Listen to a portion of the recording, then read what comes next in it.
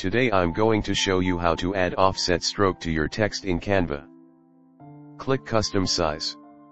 Open a blank design.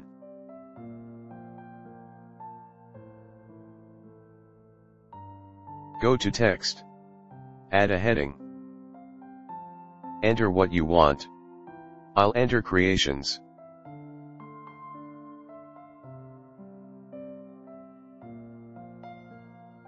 Go to Font.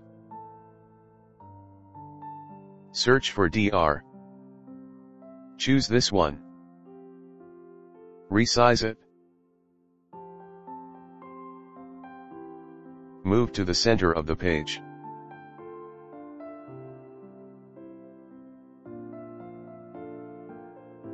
Go to Effects. Choose Outline. Increase the thickness. Change the color to black. Duplicate. Move it until it coincides with the previous text.